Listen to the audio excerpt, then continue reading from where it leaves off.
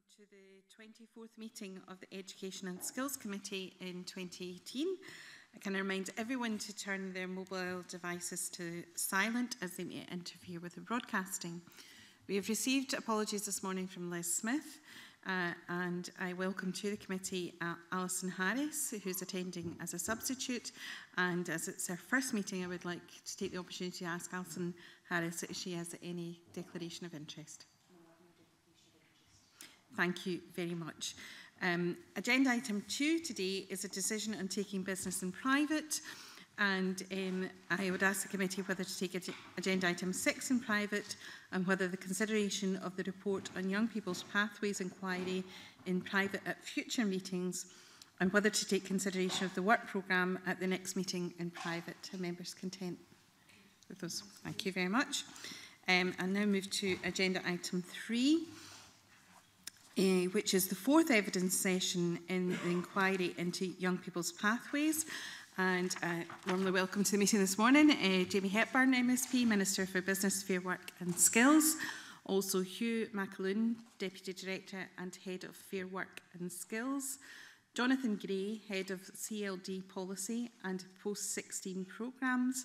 And Murray McIver, Unit Head, Learning Directorate of the Scottish Government. And I would invite the Minister to make some opening remarks and maybe say just in general terms how the developing the young workforce is progressing. Thank you, Vera. I didn't intend to make too much of a substantive set of opening remarks other than to say I very much welcome the focus that the committee has on the particular inquiry that you're taking forward in terms of young people's pathways, the great interest that you've taken in developing the young workforce. I think across the board, there's great support for that as a direction of travel. In terms of the progress this is making, undoubtedly we'll get into some of the detail there. My own estimation is when I go out and about and go into the school environment, work with the 21 regional groups that we have, significant progress has been made, but clearly much more is to be done. Undoubtedly we'll get into that in a few months' time. So that's all I have to say just now, Convener, other than of course I should say congratulations to you in your new role. It's my first time at the committee since you took this esteemed office. Thank you very much, Minister. I'll move to opening questions, and I think Mr MacDonald's going to come in first. Good morning, Minister.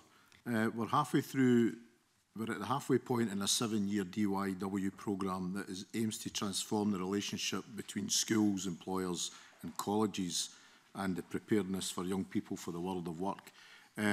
Are you satisfied with the pace of change that's been achieved so far? I think if you look at certainly the headline target that we had to reduce the level of youth unemployment by 40% by 2021 from 2014 levels, having achieved that early, then of course I'm satisfied with that. In terms of the fact that we now have 21 regional groups covering the length and breadth of Scotland, beginning some innovative work, quite different region by region, which is the approach that we wanted to see taken, because of course each area has its own local requirements, its own local economic needs, different demographics. Having those 21 groups now embedded, all employer-led, beginning to create new relationships between, or reaffirming existing relationships between employers and the school environment. That is good progress. If we see the increase in terms of the number of young people attaining vocational qualifications up by 17% in August 2016 compared to August 2015, then that has to be welcome. Undoubtedly, though, and as I alluded to in my opening remarks in response to the request from the convener, there is more to be done. Clearly this is a 7-year strategy, but the culture change that we want to see embedded has to go further than the 7-year period. It has to be embedded longer term. That's not going to happen overnight, but yes, I believe we made good progress already in this early phase. In terms of the 21 regional employer groups that you mentioned, I mean, there's obviously challenges in trying to hit some of the relevant KPIs, like employing young people direct from school, employment rate for young disabled people, and positive destinations for looked after young people. I mean, how important are these employer groups, and how are you attracting the right quality and number of employers, given that the vast majority of employers in Scotland are SMEs? Yeah, I mean, there is always going to be a challenge. We find that it's a challenge across the range of activity that we have in place in terms of apprenticeships, for example. We often hear it can be a challenge in engaging small and medium enterprises. It's essential we do so. In terms of the developing young workforce agenda, it's going to be particularly the case in some geographies where small and medium enterprises make up an even bigger share of the profile of companies area by area. We're entrusting our regional groups to take forward that activity. They are the people who are best placed to do that. Indeed, some of the people who are tasked and charged with heading up those groups are themselves involved in working with small and medium enterprises.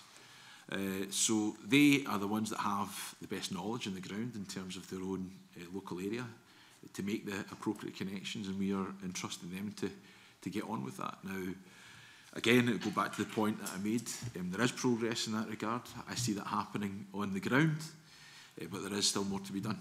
In terms of the points you made about the equalities agenda, I mean, we have been moving in the right direction. I know that, for example, in the last period, we have seen an increase since the baseline figures were recorded in 2012-13 of 6.7 percentage points in the positive destinations of looked after young people. In terms of the employment rate for young disabled people, it is, and in line with disabled people of all ages, shockingly low, unacceptably low. And of course we have, convener, set out our ambitions to do much more in terms of tackling the disability employment gap. But it is moving in the right direction. There was an increase of 8 percentage points compared to the baseline figure of 35.2% back in 2014. So we're moving in the right direction. There is positive progress, but again, much more to do. My final point is about there are now different pathways that young people can take, and one of the table of information we were provided with shows that there has been progress in encouraging people to look at the options for college or training programmes, etc. And I'm just wondering, how do you reach out to parents who have got a huge amount of influence on the options that young people have when they come to decide what they're going to do after school? Well, this is the thorny topic of, I mean, fundamentally it's the parity of esteem issue, so we have no problem in the main. Obviously there are still significant issues in terms of the attainment, the gap, poverty-related attainment gap, although, again, that is closing. We see those from the lower income deciles attaining growth and attainment at a faster rate than those in the upper income deciles. But in the main, there's no problem in terms of parents recognising and understanding the value of young people going on to tertiary education, higher education in particular.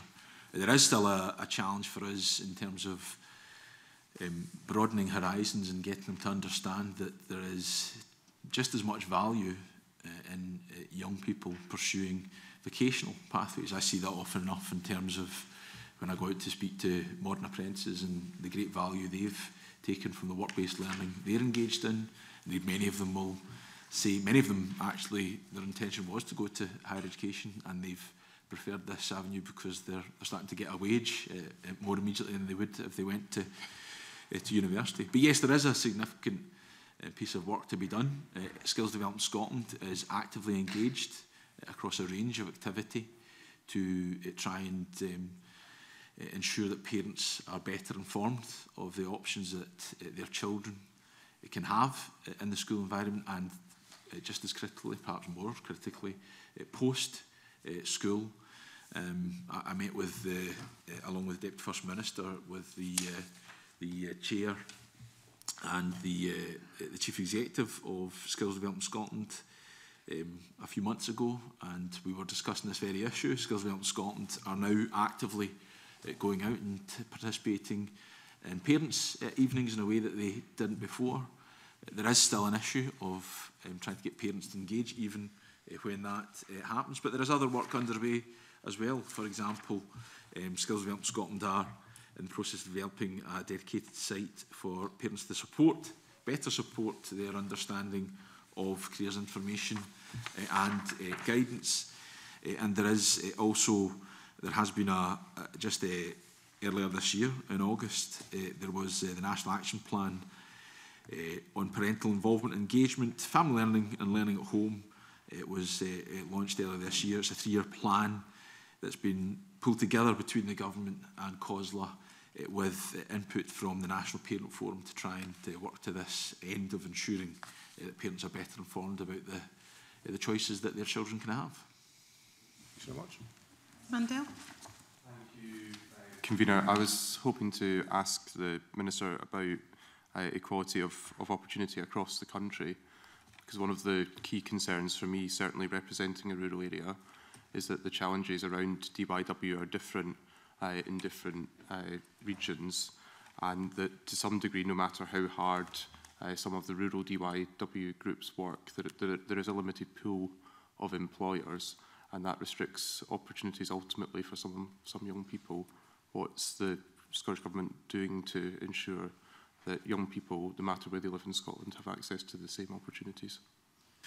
Well, we're taking a range of different measures in different ways. So, for example, for modern apprentices, we introduced the Rural Supplement for training providers last year. That was the first time it had been put in place in recognition of the challenges that training providers and people engaged in the modern apprenticeship will face, the additional barriers they may face, the additional hurdles they face in rural communities. So that's an enhanced payment for providers in recognition of the additional cost. That was a success. In fact, we've broadened the scope. So last year, the qualification was determined by local authorities. The local authorities we recognised as being most rural. We've actually expanded that so that it now falls down by definition by postcode. So if it's a remote rural area, defined as a remote rural area or a remote town, then and the training provider is based there, then they can qualify for that enhanced payment. So far more training providers, far more people engaged in a modern apprenticeship are benefiting by that. Of course, colleges through Scottish Funding Council have a formula that allocates extra funding based on rurality as well. But again, we're entrusting our developing young workforce regional groups. I'm sure Mr Mandel has engaged actively with the developing young workforce regional group in Dumfries and Galloway. I have been hugely impressed by that regional group. I mean, all of our regional groups are doing great work, but the work that has been done in Dumfries and Galloway is very innovative. They had a fantastic jobs fair that was held in Mr Mandel's constituency at the Crichton campus with children invited from across the entire local authority area. They supported them to come to engage with the array of employers that exist across the area of all sizes. And they're also doing innovative stuff such as trying to ensure that they have sectoral groups feeding into their board so that each sector within the area can have their interests properly represented. So, again, that's very much led from a grassroots level and recognition that the people that we've entrusted with taking forward the developing young workforce agenda on the ground understand what's best available in the area, the challenges that exist in the area, and if there's more we can do, then they can feed that back to us and we can consider it. I thank the Minister for that answer. I mean, I was at the jobs fair in question, and I know he was as well, but we missed each other very conveniently. I was leaving just as you were walking in the door. However, a number of schools weren't able to be present at that event because of transport costs.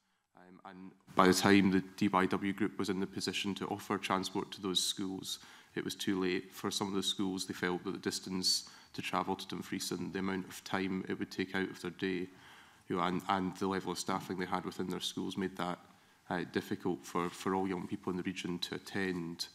So I'm really asking, I understand the positive measures that have been taken across the board, but are the DYW groups in rural communities getting the same acknowledgement in their funding of the difficulties of delivering some of these measures in rural communities? Is that taken into consideration? Well, essentially, the way any group was established is they come forward together, so it's not a top-down model at all. It would be determined by a group of people come together. Clearly, we have, actually through Rob Woodward, who's the person, former Chief Executive of STV, who we have asked to head up our efforts at a national level in terms of employer engagement with the groups. He was essentially reaching out to people, particularly in areas where it was proving difficult to get groups established, and we had that conversation with Mr Scott, and I'm very pleased to see we've got a very good and active group in his constituency now. But the way it works is that those people would come together and they would bring forward a proposition to the national group, and if they thought it was a good proposition, that would take account of the costs that they would forecast that would be involved in taking forward their activity. They would then come to myself to sign off on any proposition they think is a good one. So again, that comes down to the group to take forward what they think they require. That said, of course, this is an experience of being informed by what happens on a practical basis. So if a particular group finds that there is an impediment to a certain form of activity, then we will consider it. So going back to Mr Scott's constituency, I had a very useful meeting with the chair, and again to show how different each group can be. They've got 3 co-chairs in Shetland. I met with one of the co-chairs there who was raising the issue of additional costs from getting from an island community for chairs to participate in roundtable meetings with other chairs. I've undertaken to take that way and consider it. So if issues are raised, Mr Mundell, then we will consider them.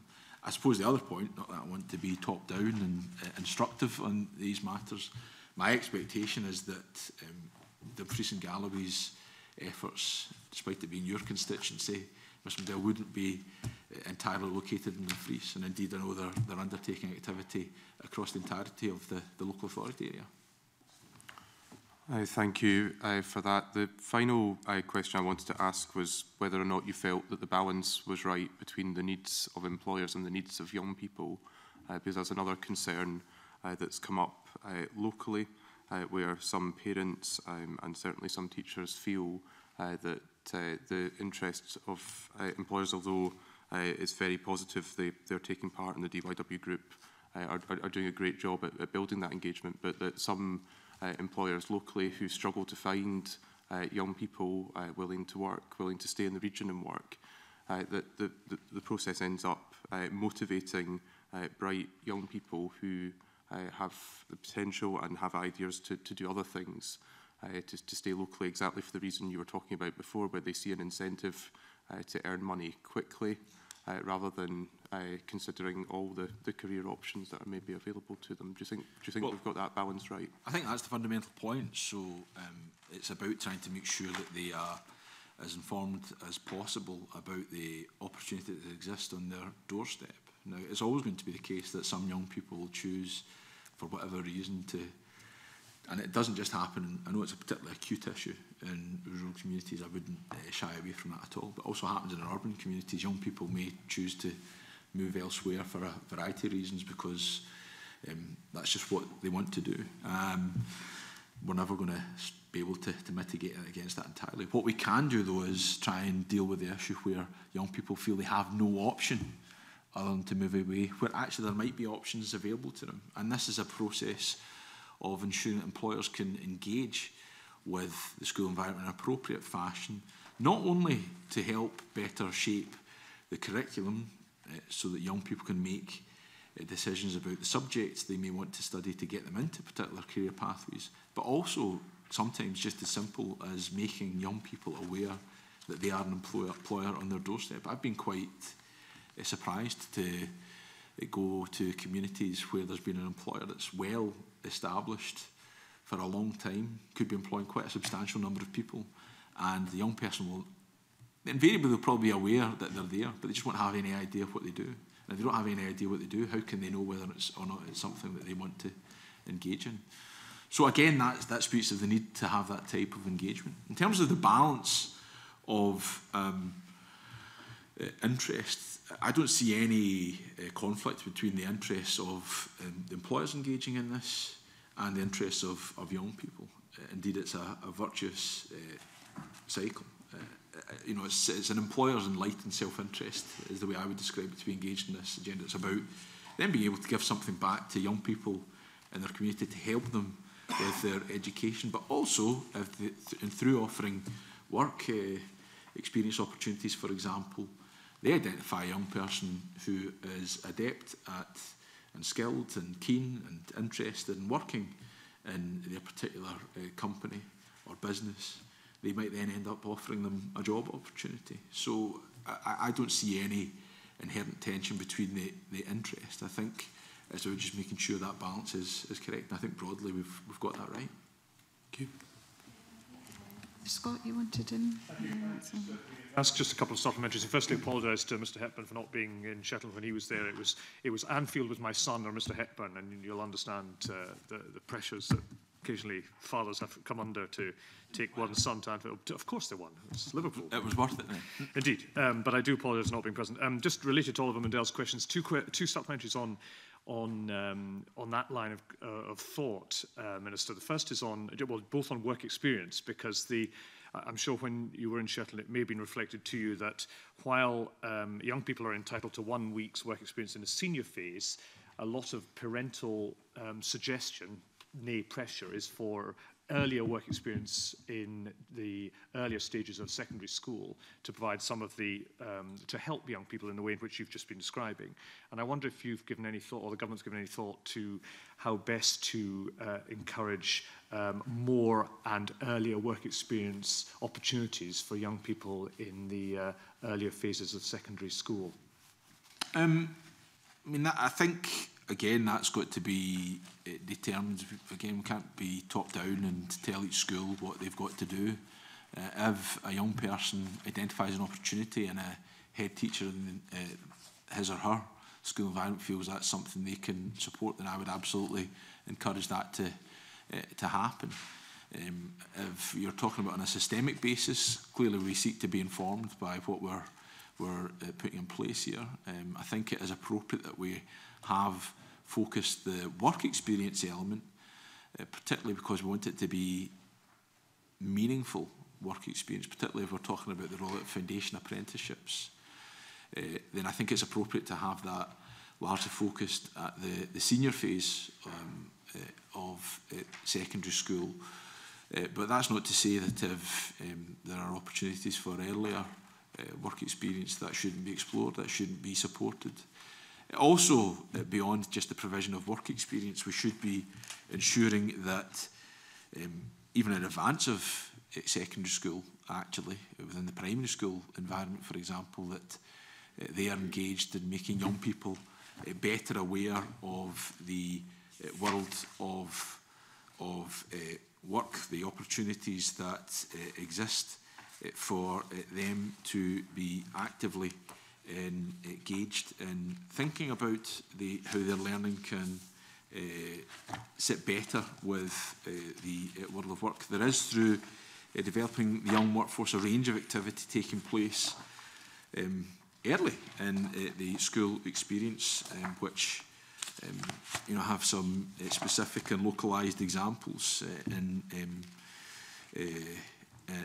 Fife, Dalgetty Bay Primary is engaged in thinking about career and education as an integral part of their school improvement planning. Busby Primary in East Renfrewshire has developed a skills academy. Bonhill Primary in Western Bartonshire is engaged in thinking about enterprise and entrepreneurship. There are other examples as well of employee engagement at that stage. But there's obviously got to be a balance struck between that type of activity and what I think we would term a different experience as being work experience. To take all that, and it's entirely fair. The point I was seeking to drive at was young people who are probably going to leave at S4 or who do leave at S4 and what they have had to assist them in the choices they make in the early. So I take all you say about the senior phase and what you say about the primary school, that's fine. But the specific point is about those S4 leavers. Can we do more for those young people at an earlier stage in school? And I take your point about top down. It's for the young, it's for the local delivery groups to do some work on. But do you have a view on that? Yeah. Yes, no, I would agree. I think we can. And I think that's a fundamental part of the ethos of developing a young workforce in terms of the direction of travel, taking careers information and guidance. Also, in recognition of the point that Mr Scott has made, we're now starting to look at how we deliver foundation apprenticeships, for example. So when we first introduced them, they were very rigidly a 2-year approach. We're now starting to explore whether or not actually we should maybe be a bit more flexible, and for that very reason, because if a young person starts in S4 and decides to leave at the end of 4th year, then they're not going to have completed that and got a qualification. I'd much rather that they might be able to do a year's form of work experience, get some form of qualification, and if they decide to stay on, they can continue to proceed to get a further qualification in 5th year. If they don't, then at least they've got some form of qualification as they enter the world of work. And again, with that particular model, it could be that the employer says, this person's good, let's give them a modern apprenticeship. Indeed, I think the success of the foundation apprenticeship programme we put in place, it will not solely be judged on this, because we also want universities to recognise it as a qualification for entrance to university, but ultimately it can be judged by its success in the number of young people engaged in a foundation apprenticeship who move on to a modern apprenticeship. Now, we're probably not quite there yet, but that's where I want us to end up. Thank you. Thank you. Ms Fee? Good morning, Minister. It's just a follow-up question on foundation apprenticeships. Can you give us a bit of detail about how the targets for foundation apprenticeships were reached? I think they have been reached on the basis of recognising that we couldn't just go in overnight and say that thousands of these are going to be delivered. So it's been a process of growth. Now, if you look at the overall trajectory of foundation apprenticeships over the last few years, we have seen that growth. So last year there were some 1,200 or so provided. The year before that, 1,245 in the last year's cohort, which continues this year on the basis that I've laid out to Mr Scott. They are currently a 2-year programme. The year before that, there were 346. So it's very much on, and before that, there were some forerunners to try and test bed it and see if it's an approach that would work. That's designed on the basis of essentially you're designing a new model of delivery of work-based learning in the school environment in a way that schools aren't used to. And also, frankly, Skills Development Scotland aren't that used to delivering that type of activity with schools. So you've got two different cultures trying to learn from one another, if I can be perfectly candid with you. So to have gone in and said, you know, ultimately I want us to get to the place whereby it's embedded as and recognised just a normal part of the school offering. We're by no means anywhere close to being there. If we tried to do that from day one, then it just wouldn't have been possible.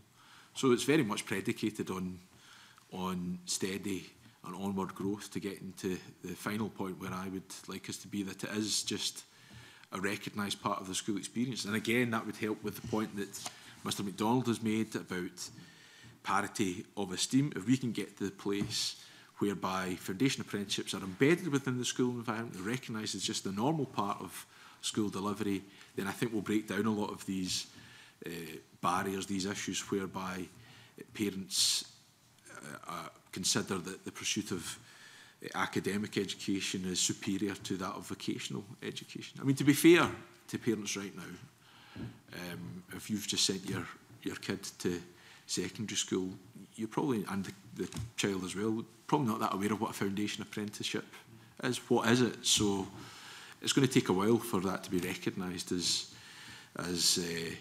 just an inherent part of our school offering. And when we get to that stage, I think we'll have a lot less of this concern about parity of esteem. When you say it's going to take a while and schools aren't used to foundation apprenticeships, Colleges Scotland and the Chamber of Commerce have said that the term foundation leads to confused perceptions. There's been difficulties in recruitment due to poor promotion. What is the government doing to tackle that? And at the beginning of last year, the government pledged 3,000 foundation level apprenticeships, and then at the end of last year, the start of this year, that figure was reduced to 2,600. Was that figure reduced because of the confusion around perceptions of what they actually were, or was there another reason those figures were reduced? I'll not apologise for setting out an ambitious trajectory. What we do need to do constantly is review where we are informed by practical experience. So given that we have had, as I say, 1,245 starts in cohort 2, I think the ambition of up to 2,600 was a stretching one for us this year. I'll not apologise for that because I want to see us continue on that growth trajectory. In terms of the point that you make, Ms. Fee, around the language, how we define it as a foundation apprenticeship, I'm not hung up on the terminology. I would observe that that was the name that was recommended by the report that Ian Wood took forward. But if there's a better name for it, then I'm willing to consider what it might be. That said, I don't want us to go through the constant process of reinvention, because if you get to a certain stage where people start to understand something, do we want to change it? Now, to be fair, we may be early enough that we can do that. And I recognise the point you make, because for those of a certain generation who went through standard grades, there was such a thing as a foundation standard grade, and there were maybe preconceived notions about the value of that form of study, which I won't get into right now, but that could be filtering through to the perception of what a foundation apprenticeship might be. So, you know, I'm all ears. If anyone around this table has a better name for it, then I'm willing to hear it. Target of 5,000 foundation apprenticeships for next year. Are you confident that you'll meet that? We will obviously see how many people have started, and of course it's up to, I think is the point we should make, it's up to this number of starts. I mean, it ultimately is a demand-led programme, so we need to see how many people take up the opportunities this year, and we'll see where we are next year. But right now, that's the basis we're working towards. So if the figure of 5,000 isn't a target, but is something that you're working towards, if you don't meet the 5,000, wherever you peak, that will then become your target? No. So is your target 5,000? It's to provide up to 5,000 places. I want to see as many of them taken up, but of course we need to make our decisions based on practical experience as well. This is a learning process, and I want to emphasise again the new understanding there has to be between different forms of delivery models. So we've tasked, Skills Development Scotland are tasked with rolling out foundation apprenticeships. They're used to delivering in a certain fashion. Schools are used to delivering in a certain fashion. So we're still working to try and make sure that those cultures of working are brought closer together. Target of 5,000 is an aspiration. And to a degree it's flexible. It's not about flexibility, it's about trying to offer as many opportunities as possible and then encouraging as many people to take those opportunities. Now that goes back to the point I didn't properly answer in your first question about promoting these opportunities. There probably is more we could be doing to promote these opportunities. Again, that's something we are tasking Skills Development Scotland with. There's inevitably a role for us as a government, there's a role for COSLA and engaging with their member constituent local authorities. And there's also a significant role for our 21 Developing Young Workforce regional groups, especially in encouraging employers to take part. We can only offer these opportunities if we have employers willing to provide those opportunities. You know, we can go out and we put the contracts in place for the training provision. That's the sort of straightforward part of it. The more difficult task is getting employers to engage. Now, they are doing so. We need more to do so. And then thereafter, getting young people to engage with the opportunity. Okay. Because SDS last week, when I asked this question, they are confident that 5,000 foundation apprenticeships will be delivered. It sounds as if they're more confident than government. If your target's up to, but they were quite confident last week that they would be delivering 5,000 opportunities next year. I'm always pleased and heartened to hear about the confidence of Scottish Government agencies in delivering the programmes we entrust them with. Okay. Ms Mackay?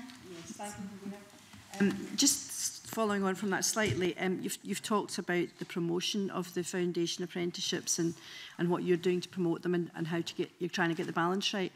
Do you think schools are doing enough to promote them? Because there was some concern that they were sort of undermining the motivation in some aspects, and of course some of them may be looking towards their figures as far as university figures go. So do you think schools are fully on board with this to get them embedded into the system? It'll be mixed. If I can be candid with you, it'll be patchy because, well, for two reasons. One, the opportunities are such. They're now available in every local authority area. That's significant progress. They're available in, if I remember correctly, virtually all of Scotland's secondary schools.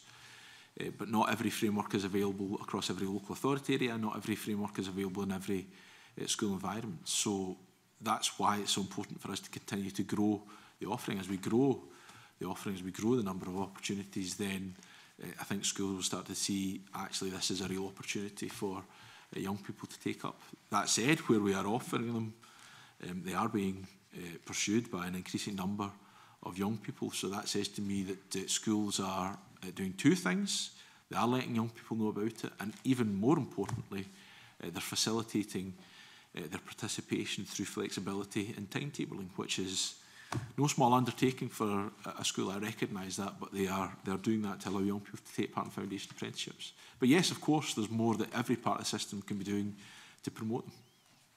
And what plans or progress do you have to measure, how this is growing and the success of the system? Is there a way you're capturing data about, how many schools are the uptake of it? And apprenticeships? Yeah. Yes, we can measure all that. So if the committee's interested, we can provide detail of what's been available over the Pathfinder projects and the two intakes, the two cohorts of intakes that we've had thus far. And I was asked this question by, I think it was Ian Gray in the Chamber, will we make information publicly available on participation in foundation apprenticeships going forward? Of course we will. So it'll all be publicly available. Because I'm interested in the, when you have that information, if there's any geographical differences. In my local authority area, the schools are high achieving and pride themselves on the number of university entrants that they've got. So I'd be interested to find out what the differences are throughout the country or within each local authority area on that, and how close are we to getting any kind of sense of that or any figures? They will differ, but we can break it down by local authority area. I can provide that to the committee so we can understand that very readily. It is, it will only be sort of raw statistical data, so trying to get underneath what's driving that requires a wider piece of work.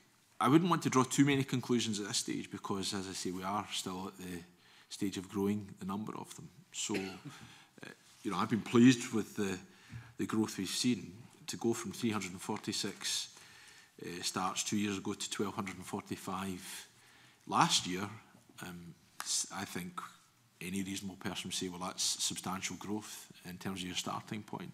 That said, to try and draw wider conclusions from 1,245 starts, I think would not be the most informative thing to do. I think the critical thing for us right now is to get out there and to promote foundation apprenticeships and vocational learning in its wider sense as something that is of significant value for each school environment to to participate in. And even for Ms McKay represents the constituency next door to mine, so obviously she knows her area much better than I do, but I'm aware of her area, and yeah, there are obviously schools that are doing significantly well in terms of academic attainment. But don't tell me that there aren't kids that are being left behind in those schools. There are, and we need to make sure that they are supported as well. And we need to make sure they are supported through things like the Attainment Fund, Pupil Equity Fund, so that they can have better academic attainment, but also so that they can have positive outcomes in the labour markets. That speaks of the necessity of ensuring that we have a good vocational offering as well. Although, again, that shouldn't be just targeted at those who might not have good academic attainment, because I've seen enough young people out there who have now got 5 A's at their hires, did significantly better than I did at school on that basis, who then have, because they've decided it's a good opportunity for them, gone on to do a modern apprenticeship. And you know that's a legitimate option for them to pursue. So the way I look at it ultimately, convener, is it's about ensuring that young people are as informed as possible of all the options they have before them, can make informed decisions, and explicitly recognise that each of those options are as valid as the next. Okay, thank you. Okay, Mr. Greer. Minister, you might be aware the Education Scotland Review of Personal Social Education, which came as a result of an inquiry that this committee undertook, has published its Phase 2 results. And what they found was that the caseload of a guidance teacher in Scotland varies between about 75 and 280 young people. I think the average is around 200. Given the importance of guidance teachers in successfully implementing this agenda, do you think that a guidance teacher with a caseload of between 200 and 280 can provide the level of one-to-one support that young people require? I think we should be clear. I mean, I want all teachers, starting with in a specific school environment, head teacher, I would say downwards, that's probably not the right way to describe it. All teachers within each school environment, through the leadership of their head teacher, to embrace the developing the young workforce agenda. I think we're starting to see that. I think we should be clear though, yes, our guidance teachers play a critical role in supporting young people. We are not discharging the responsibility for delivery of developing the young workforce specifically in guidance teachers. So it's for each head teacher to identify, it's described as senior resource within their school environment to take forward the developing young workforce agenda. That may or may not be a guidance teacher. I would rather suspect, I say boldly without having the evidence in front of me, that it won't be guidance teachers in the main who are discharged with this. Although, of course, guidance teachers are invariably also subject matter teachers as well. So, to be clear, it's not guidance teachers that are specifically tasked with taking this agenda forward. There has been a question about can we better support individual schools to roll out the Developing Young Workforce agenda with additional support. So one of the things we're about to pilot in a number of schools in the Glasgow area is a new member of staff who will not probably be a member of teaching staff to be charged with rolling out and taking forward developing the young workforce within their specific school environment. So I hope that provides reassurance. Yes, I would recognise that guidance teachers to varying degrees in different schools, depending on the school environment, will have caseloads, probably not the right term, but I can't think of a better term, significant caseload, significant number of young people that they're supporting. I mean, ultimately they're supporting all young people to a greater or lesser degree within school, but we are not seeking to add the burden of the specific delivery of developing young workforce entirely on the shoulders of guidance teachers.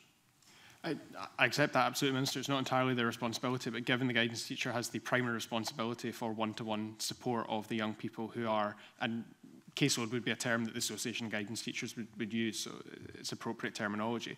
There is an importance there.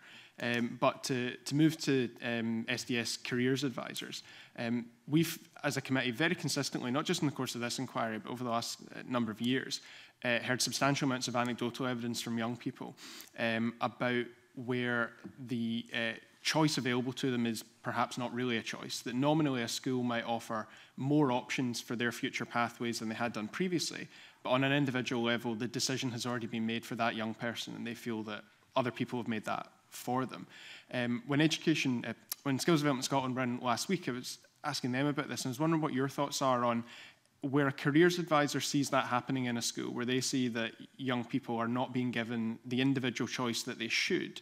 What role would you expect the careers advisor to take there? What level of engagement would you expect them to have with the school to address that situation? Well, I would expect them primarily to engage with the young person, to offer them the information, advice and guidance that they would require to make an informed decision. I would absolutely concede, I've heard the same point made. Young people do often feel that they're not given the fullest information that they might require to make decisions about subject choice that will allow them to proceed through school, get the qualifications they require to move on to a career of their choice, or they're just not made aware of the availability of different career options for them. So I hear that too, and that was a huge part of the reason why we tasked Ian Wood and the Commission to come up with developing young workforce recommendations, and that's a critical part and a critical element of developing the young workforce strategy. I mean, ultimately you'd have to leave it to the individual judgment of a careers advisor as to how they would approach that matter. You know, equally they can't be imposing anything on a young person as well. It fundamentally goes back to the culture of our educational environment. It's about ensuring that parents, teachers and young people are all aware of the variety of options that are out there, the variety of pathways that there are, and just as the Developing the Young Workforce group in Glasgow said, there is no wrong path. Make it very clear early on that each of the options available is of equivalent value to the next. You're right, Minister, that the advisor's primary responsibility is to the individual young people. If they have observed a structural or a cultural problem within a school like this, do you believe that that's something that they should be taking up with the management of the school or with the local authority? Is this a discussion they should be engaging staff in? I hope any school environment is structured in a way that any person who's working there should be able to raise issues of concern with the senior management team. Thank you. Ms Lamont? Yep. I just want to pursue this issue about entitlement of young people in terms of careers advice. What proportion of young people can expect one-to-one support from careers advisors? Now, my memory of that is that it should be available to all young people. That's what we were told last week, but okay. So that might be something you might want to come back to us on, because clearly... Be mistaken. Yeah. So, because we were concerned, well, I certainly was concerned that there was a conflation between one-to-one and face-to-face. Do you have a definition of what face-to-face careers advice is? My definition of face-to-face would be, as we are right now, sitting not necessarily across a table from one another, but speaking to each other face-to-face, although in some environments I would recognise, going back to the points that have been raised about challenges of rurality, that might not be possible, and you might have to use some other means to facilitate that discussion. Is there a limit in the number of young people in a room when you're having a face-to-face support from a careers advisor? I can't answer that question. But it's actually, would you accept it's relevant that if the careers service is saying we offer face-to-face and it turns out it's one occasion with 30 other people in the room, that would be literally meaningless in terms of actually supporting young persons' ability to make decisions? I think it would rather depend. So actually I had the pleasure of going to North Berwick High School, where they have a careers advisor in there that essentially takes it's more or less like a class offering careers guidance, and my estimation of that approach was it was working there. I suppose the fundamental point is, and maybe this is where I was slightly mistaken in terms of the way I answered your first question, is that every young person who wants to request face-to-face meetings should be entitled to be able to get that. But no, I mean, if that was the only, if it precluded the opportunity for a young person to get that type of approach and it was only offered as a room of 30 people, then that probably would not be that effective.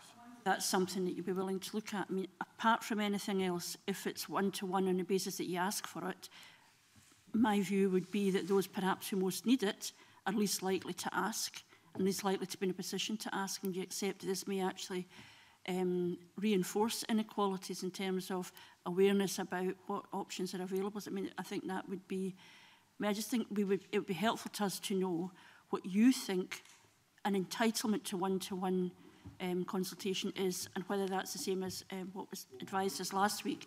And in terms to face, clearly somebody coming in and saying, giving a presentation on X, Y, and Z is quite different from what the implication of face-to-face is, which is there is an engagement, there's a dialogue about what options are available to you. And I suppose, Matt, in responding to this, would you accept that the challenge is to deliver a careers advice service to individuals that meet their individual abilities in the context of big numbers of young people? Yes, I mean, that's the fundamental point you make at the end is what we should have as an offering for our careers information and guidance. We've already committed through a programme for government to have a review of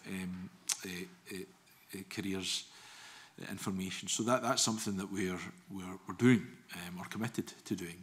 In terms of the specific points that you've raised, I'm very happy to take them on board. I suppose I'd want some of it to be evidenced, although I would agree with the perspective that we would need to make sure that the young people who needed the information advice most felt confident enough to ask for it. Of course, that should involve them being reminded that they're entitled to ask for it. And if that isn't happening, then we need to look at that, and we'll need to ensure that our systems work so that young people, I mean, I've spoke several times now about making sure that young people are as informed as possible. And ultimately, this has to be part of the information that's relayed to them, that they're entitled to this form of guidance. Share my concern then that the phrase that was used last week on face-to-face actually masks the challenge to the careers advice service, because it can capture such a, an event where there's one advisor and up to maybe 30 young people. I think I would need to see the comment before I drew any conclusions as to whether I shared your concern. I suppose I would make the point again that I don't think it's necessarily inappropriate for a group of young people to be brought together to have some form of careers information and guidance. If that was the only form available to them, then yes, that would be a concern. I want to look at the extent to which, for some young people, that is the only option they have, given that the one-to-one provision is, from what we heard last week, different. It's not universal. What I can undertake to do is see what information and evidence we have to see if there is a systemic problem of that nature. I've not been made aware that that is the case, but we can certainly have a look at it. Thank you. Dr. Allen? Thank you. Obviously, our recurring theme today has been about parity of esteem and what developing young workforce had to say about encouraging a better understanding of options other than university. I was keen to know whether you felt there was any measurable data or even anecdote that would suggest that young people's own experience of this reflects that ideal in their school experience. Have we anything to go on that would suggest that the attitudes are improving in terms of the amount of information that is provided about non-university options, or when will that be measurable, or is it like the French Revolution, too early to tell? I've not drawn my own conclusions in the French Revolution yet either, Dr. Allen.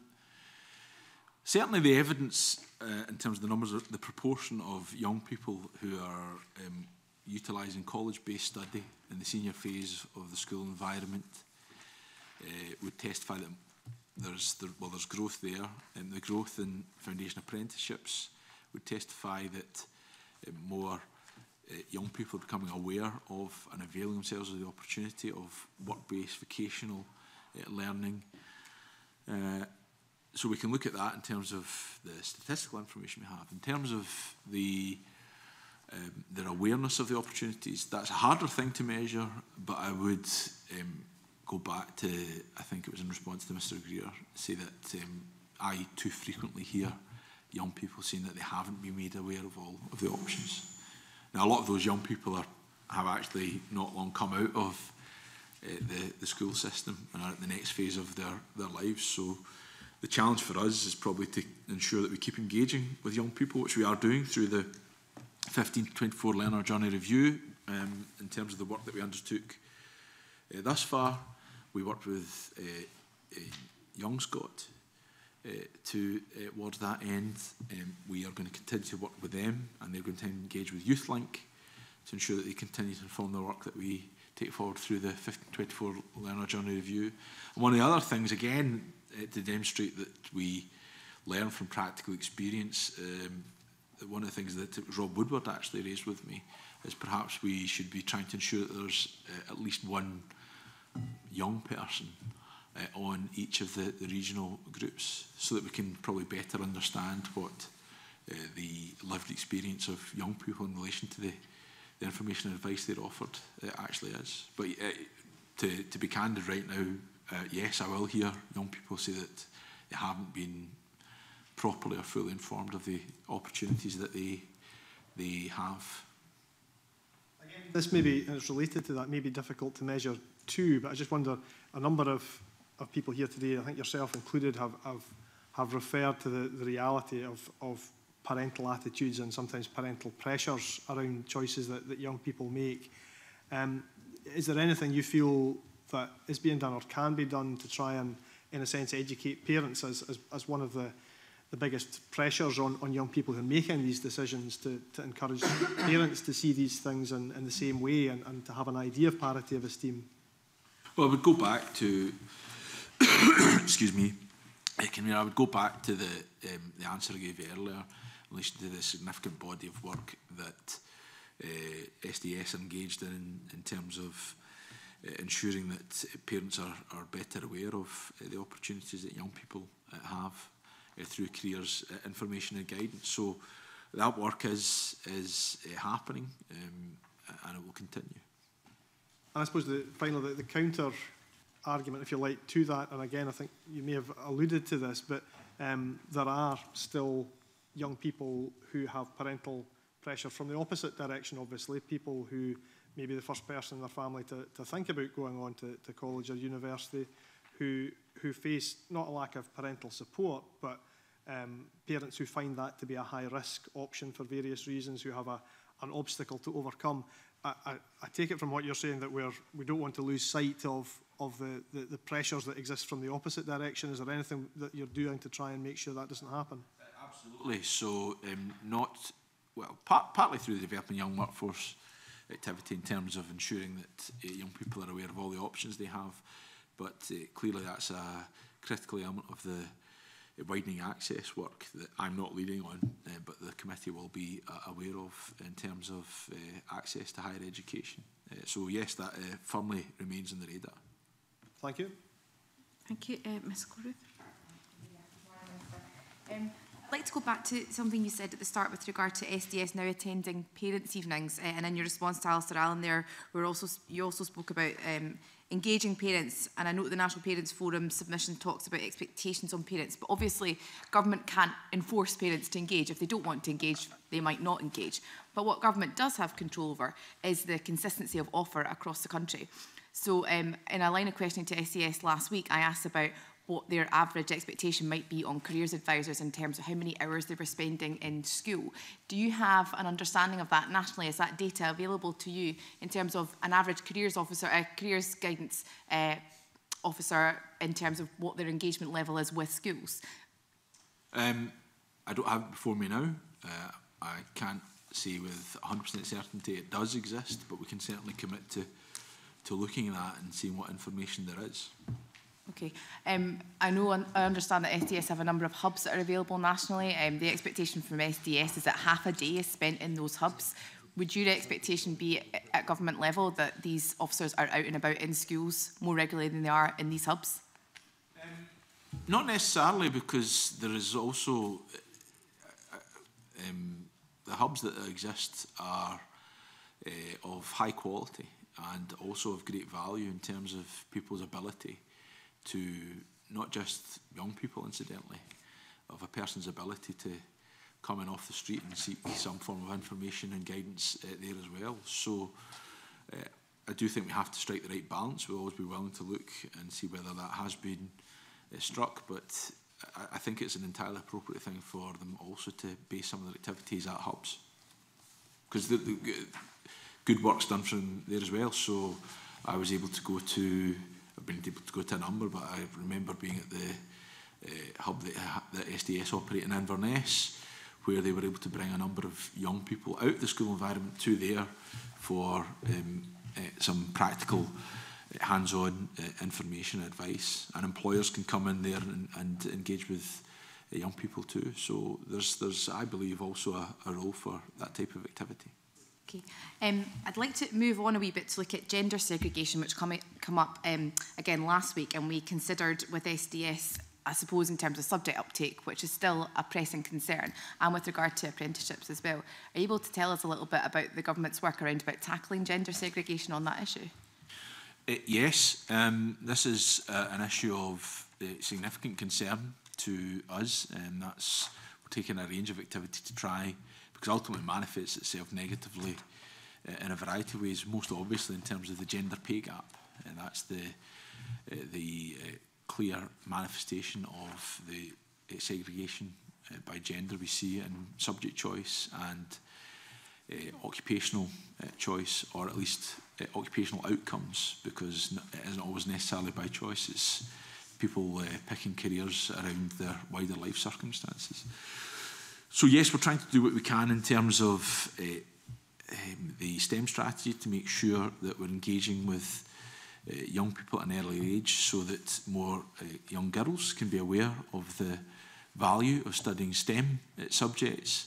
There is activity underway there. The STEM strategy, which my colleague Richard Lochhead will lead on. It was taken forward by Shirley Ann Somerville when she occupied the role of Minister for Further Education, Higher Education and Science. He will be taking that forward now. The STEM strategy continues to be rolled out, and in terms of apprenticeships, there is work through the Equalities Action Plan that Skills Development Scotland are working towards. I should say we are inclined to think of this, and I think we should primarily think of this as trying to encourage more women into areas like STEM primarily, but of course we also must be doing more to encourage more men into what are viewed as traditionally female sectors, such as early years learning and childcare. There are a whole host of good reasons to do that, not least because we are significantly ramping up the number of hours that will be provided, and we need to recruit significantly more people, so we shouldn't be overlooking half of the population and doing so there as well. So this is an important role. Activity is underway, and we'll continue to take it forward. Just lastly on that gender segregation in schools, I don't know if you can answer this point, but does the government have a view with regard to gender balancing classes in schools? So for example, could it be, it is still the case that you could have a class of physics students at National 5 level where, or at higher level where there's only one girl, for example? Does the government have a view on that and issuing guidance to schools to stop that from happening? No, I don't think we do. I don't think we could.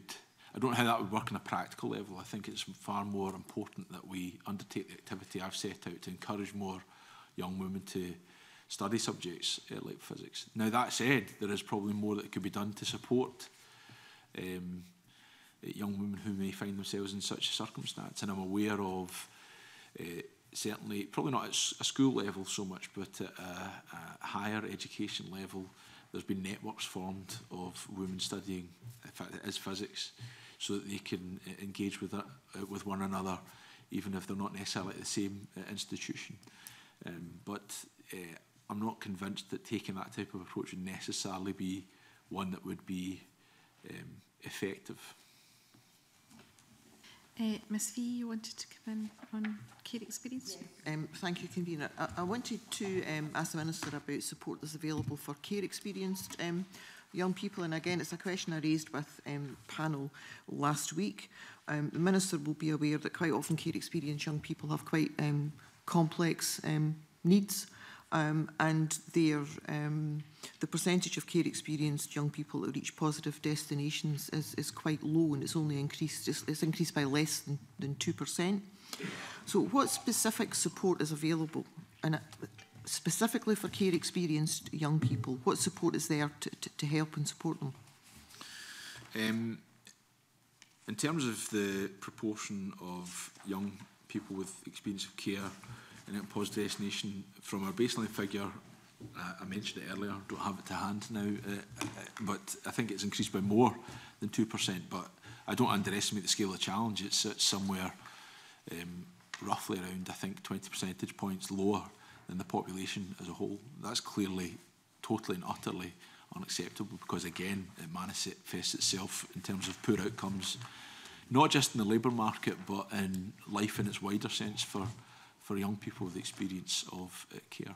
One of the things that the Deputy First Minister is leading on, he is trying to make sure that all government policy is informed by being aware of adverse childhood experiences, particularly discharging his responsibility for the education and skills system. And in that regard, he held a very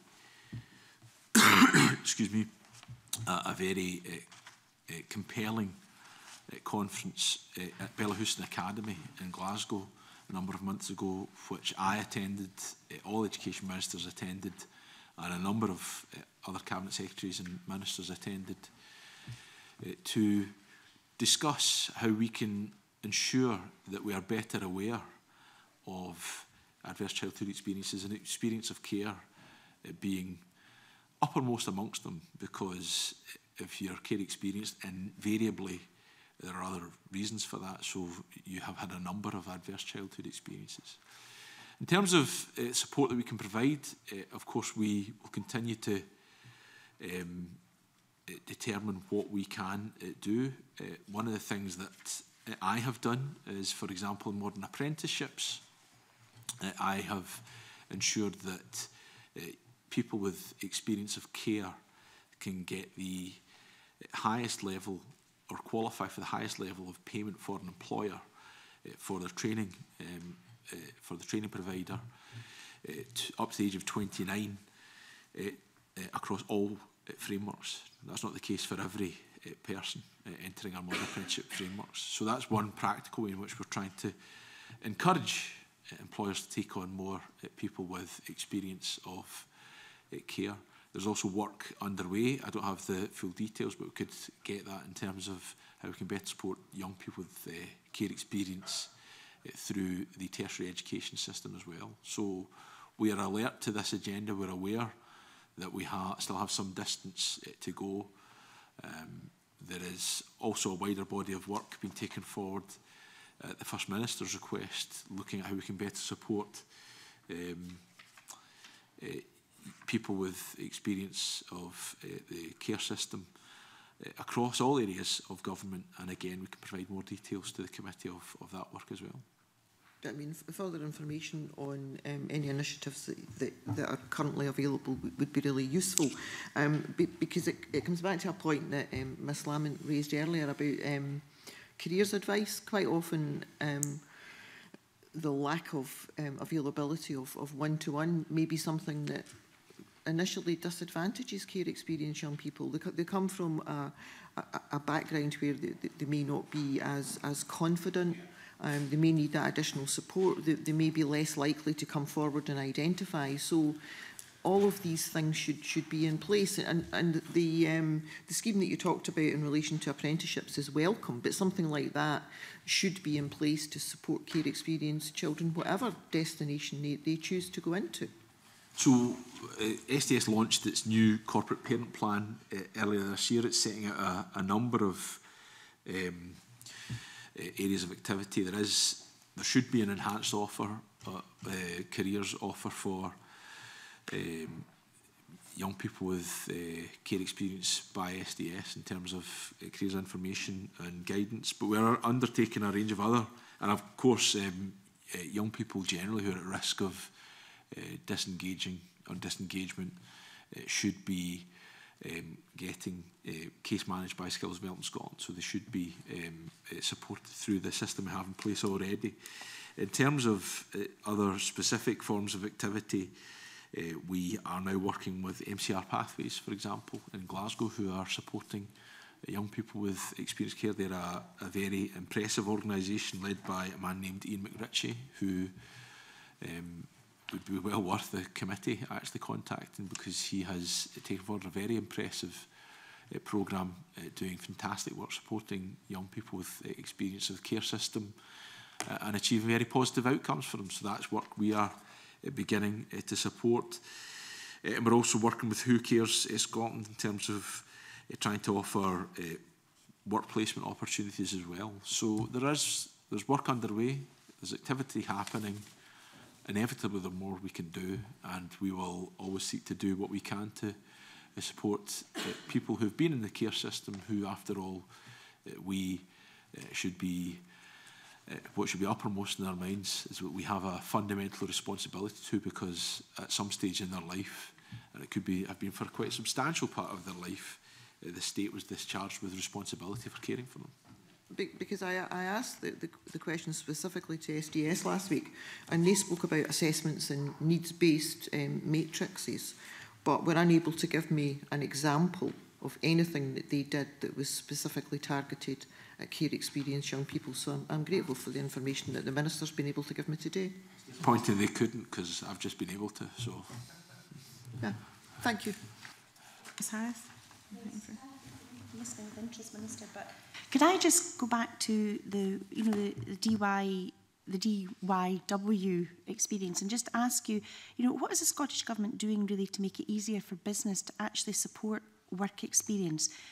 And I'm thinking really in particular, if you think of professions like medicine, etc., how is the government helping, the more disadvantaged get work experience in these professions? What can the government do? Well, that would go back. Well, we're dealing with that in a variety of ways. So there is, if you, in Glasgow, for example, the City Council runs a mentoring scheme, and the government is an active participant in that and is offered, and they pair up with a specific school. So I'm just going to ask you, it's John Paul Academy in Summerston. That we support. So yes, the public sector can absolutely be playing a role. National Health Service could be, although of course we need to be cognizant that they are obviously very busy, but we need to facilitate as much employee engagement as possible with young people, with schools, and that's something we have asked our Developing Young Workforce regional groups to do. Now, if there's any particular impediment barrier identified, then that's something we will want to hear about, and it's something we want to try and bring down, because we want to ensure that employers across the board, across all sectors, can be in there as part of this agenda. Okay, thank you. And how would you ensure that really best practice would be replicated across all local authorities? What Rob Woodward, who I mentioned earlier, does is he brings together all of the chairs of the regional groups together on a regular basis. He also brings together all of those who are essentially employed by the regional groups as the development leads. They have different titles, but essentially they're tasked with developing the offer within their particular region, who bring them all together and they have dialogue to learn from one another what they're doing, what's working well, what's not working so well, and they can link up and learn from one another. So that is something that's writ through our system. We also have the Developing Young Workforce National Advisory Group, which is jointly chaired by the Deputy First Minister and Stephen McCabe, Councillor Stephen McCabe from Inverclyde Council, who leads on education young people for COSLA. They jointly chair that. I sit on that group as well, and they will also be looking to hear what has been effective and can try and advise and inform what our offering at a national level should be. Thank you.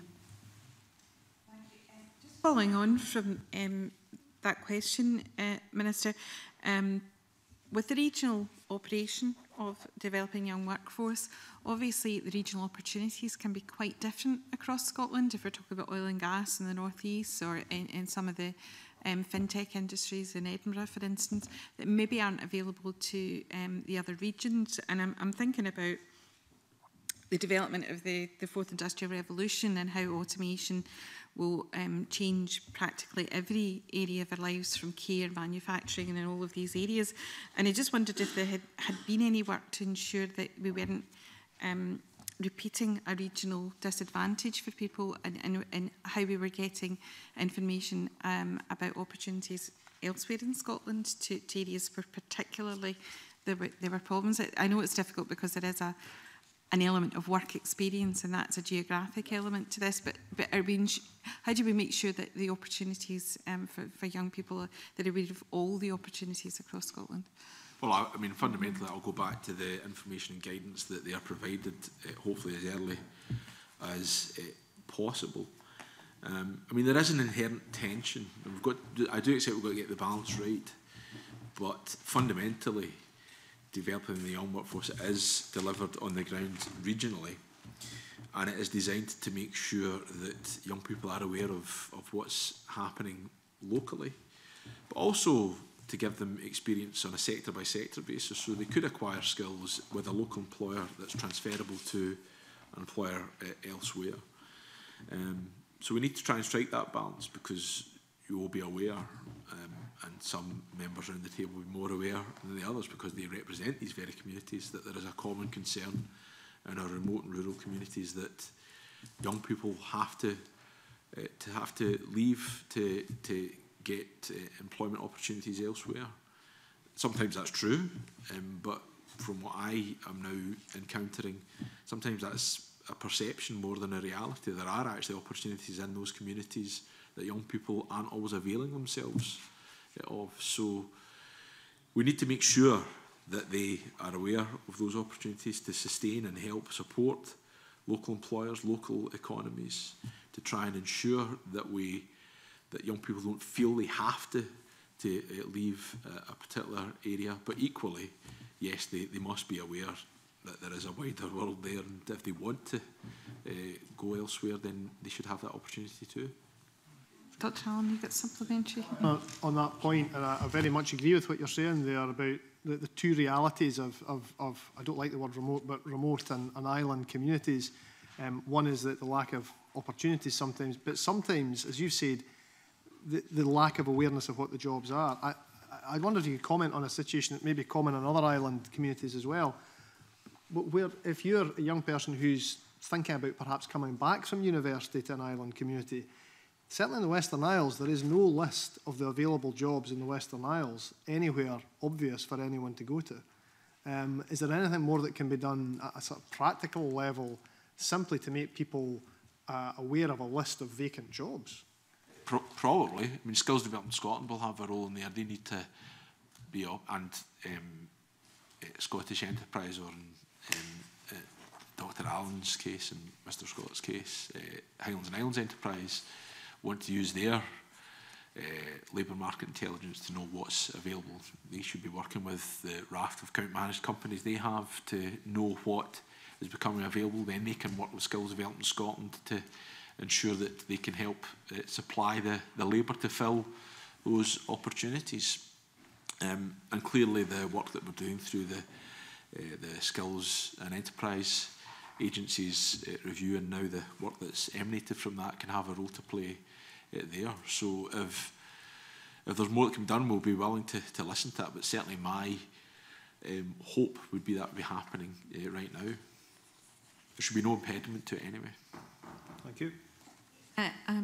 Mr. Scott, did you want to come in finally on the resourcing? Can I just ask a few questions, or a couple of questions, if I may, Minister, on your letter to the committee of the 20th of September, which looked at the funding streams under the 18-19 budget. And if I get this right, there are seven different funding streams coming to £12 million or so. And would I also be fair in saying that there's also potentially ESF funding that local authorities and other groups will be applying to, and one or two other things as well? In other words, is the landscape too messy? Does this need to be, you may have got this question when you're in Shetland, but is there too much going on here in terms of, no matter how good the regional developing young workforce group is, and the local authority, there's a heck of a lot going on here. Some of it's bid funding, some of it's formula funding, some of it's administered by SDS, which means a huge amount of bureaucracy. Do you think there's a bit of a chance to coin Dr. Allen, take the guillotine to some of this? That's a paraphrase. Yeah, I think it was paraphrasing Dr. Allen, but I'm always willing to wind up Dr. Allen as well, Mr. Scott. This was actually, not only was it, I can't actually recall if it was a question that came up in Shetland, if truth be told, but it was certainly a question that came up at the Economy, Jobs and Fair Work Committee yesterday when I was giving evidence about employability programmes. I think it manifests itself there actually more than in the particular landscape that we operate for within the school environment through developing young workforce, but certainly through our employability programmes, it can be a bit of a confused landscape. Now, that's not to say that any individual element of it isn't doing good things. In fact, I cannot think of any element that I've encountered that I thought, well, that was a waste of time. They're all doing good and valuable work. How coherent it might be is, well, I don't think it's up for question. I think it needs to be more coherent, and that's why we've undertaken the No One Left Behind agenda in terms of reviewing the various employability initiatives, which will not exclusively be for young people, but some of them are geared towards young people, to make sure that there is reduced duplication, and fundamentally actually to make sure there's greater awareness of what each offering is, because one of the big challenges I have, and I set this out yesterday, is that a lot of, in fact the lion's share of delivery is vested through local authorities, and I don't know what each local authority is doing. So one of the things I've done is, on the back of No One Left Behind, is write to COSLA to seek an agreement that we work together on a common basis to ensure that we have that more coherent system. We'll need to work with others as well, the Department of Work and Pensions. They have committed that they will take part, and we'll also need to work with the third sector and various providers as well, and fundamentally, of course, those people who go through those programmes. Bringing it back to the formal learning environment, of course, this is also an element of activity through the 15 to 24 learner journey review. That's probably not so much about there being a sort of cluttered landscape. That's probably more about the individual route a person might take, and maybe there's a bit of concern that some people aren't taking as straight a journey as they possibly could in terms of their ability to articulate from one part of the system to the next. There are enough people who qualify through an HND going on to the next element of higher education if they choose to at the appropriate level. Possibly not. So these are things that we're looking at through that particular work as well. So for the 1920 budget financial year next year, would it be your intention to have that work concluded, and therefore for us to see a change in how this is currently structured? Clearly we're still going through the budget process, so I've got to be careful what I say. Right now my working assumption is there will be some changes. It will not be revolutionary next year. It won't be, you're kidding now, I'm engaging in the talk of the French Revolution as well, or could we talk about another revolution? It will not be wholesale. It won't be complete. There will be some changes probably, but a lot of the elements of what we have in place just now will remain. thank you. And Ms Lamont?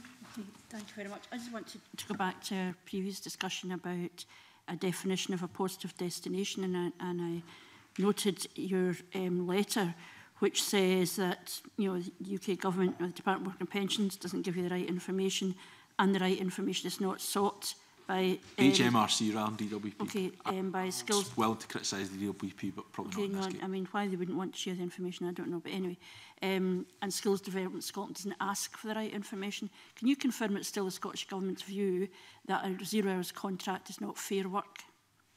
An exploitative 0 hours contract is not part of our fair work agenda. So if you were able to get the information, you would not define a 0 hours contract as a positive destination? Well, I've obviously set out in writing. This came directly as a result of your question to me at, I think it was my last appearance at the committee, to look at how we can better understand what the destinations are for young people. Now there are, and you yourself have very correctly conceded, Ms Lamont, there could be, and we have identified inherent difficulties in doing so, because we can measure the proportion of people in the overall workforce that are on a 0 hours contract on an estimated basis through the labour force survey, but that is a sample survey.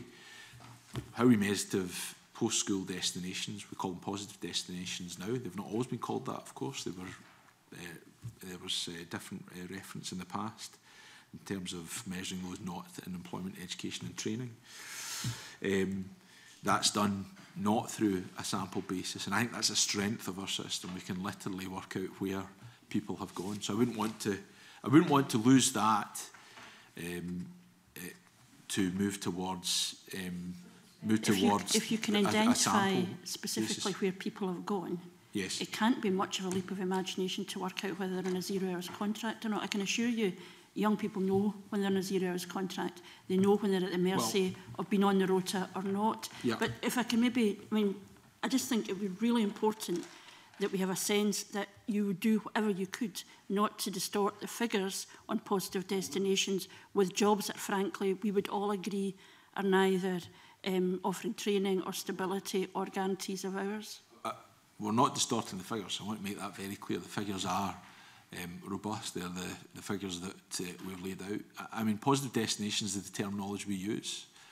Inherent within any form of terminology we use, they could be argued to be loaded terms. So previously we used not in employment, education or training.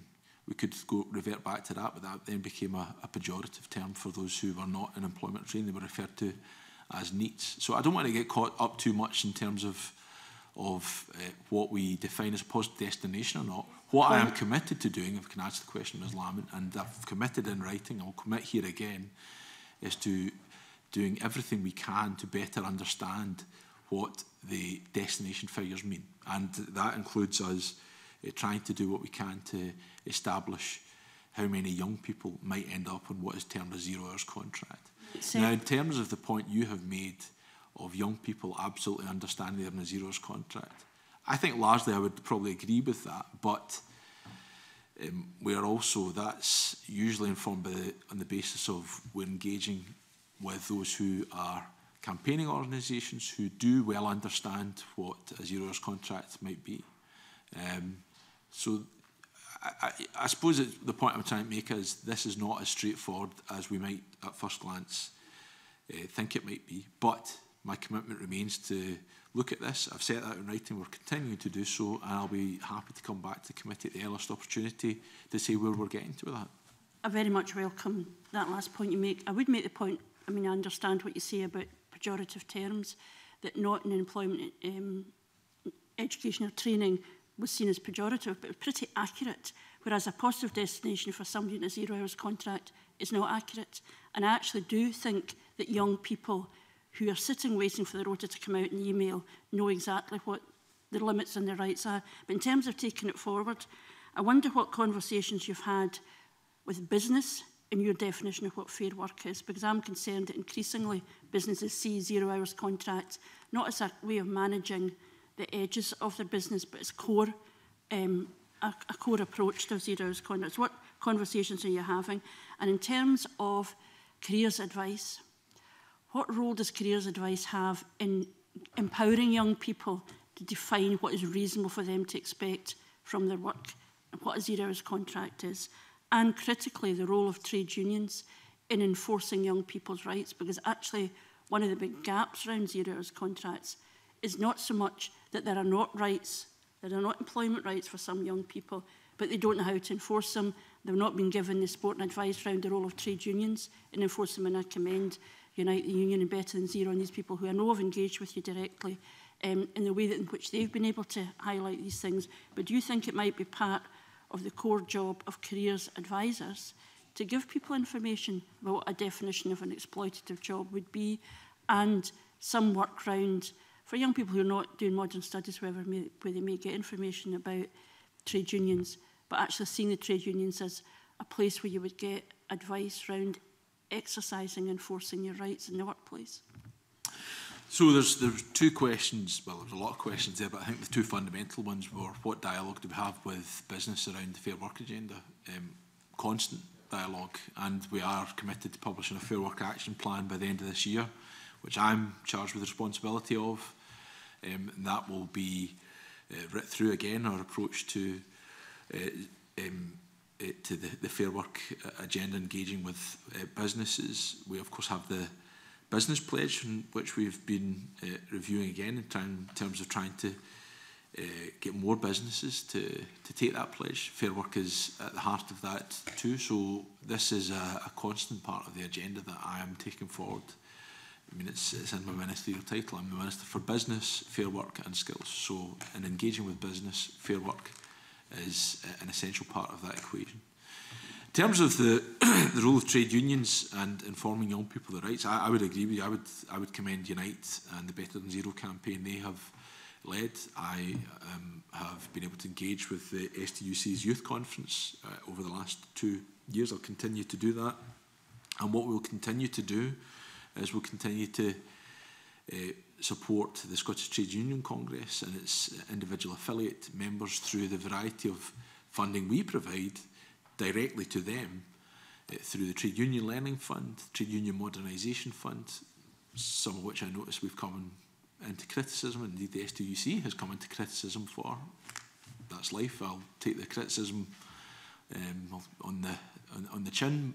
I think it's the right thing to do for us to work in partnership in that fashion. And in terms of how we can ensure young people are aware of their rights, I believe in a rights-based focus to education. If there's more that can be done, then we'll certainly be willing to look at that. You do believe there's a direct role for careers advice in informing young people about the role of trade unions in enforcing their rights in the workplace?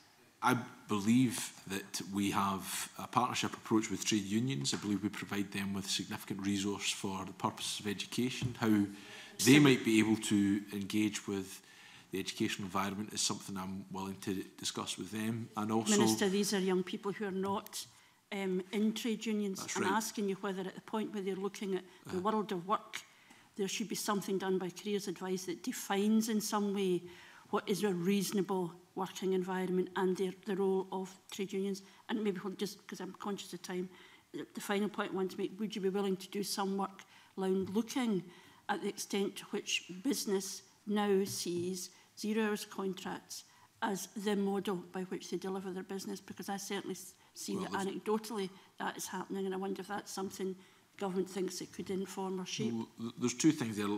Let me commit to raising the issue with Skill Development Scotland around careers information guidance. So obviously we ask them to take forward careers information guidance work. Careers advisors are qualified individuals asked to take forward certain work just now. We'd need to have dialogue with them around what we might expect them to be delivering within the scope of careers advice. In terms of 0 hours contracts as a business model, the labour force survey actually shows that they are reducing in terms of their as a percentage of the prevalence within the labour market in Scotland. Clearly, they do still persist. They exist to a greater degree in some sectors rather than others. I think it would be very difficult for us to define whether or not specific businesses just view it as a usual part of their business model. But I'm happy for us to look at it and consider what we might be able to do. Play to you in your conversations with business that you actually ask that question, because I think you'll find in the hospitality industry, even though they'll be able to assess how many folk they might come through their door in a given week, very few people on the floor in a restaurant will now be anything other than a 0 hours contract. Yes, the flip side though, I mean, clearly there are huge perceptions, historic perceptions about the hospitality sector. One of the things I'm now seeing is that they're increasingly investing far better in training and providing apprenticeship opportunities for young people as well to try and combat the perception. I think we just need to be careful when we're talking about sectors, because within sectors you've got individual employers and they'll have different employment practice. But you know, I need to make clear when I am speaking to businesses, the Fair Work agenda across the gamut, 0 hours contracts, the objectives of the Fair Work Convention's framework, the living wage, and all the other areas of activity I'm engaged in are a concerted part of my effort to engage with the business community. Thank you. Thank you very much, Minister, for your attendance at committee this morning. Thank you to your officials as well. I'm going to suspend very briefly to allow the witnesses to leave, but can I ask the committee members to remain, as we still have some public business. Thank you.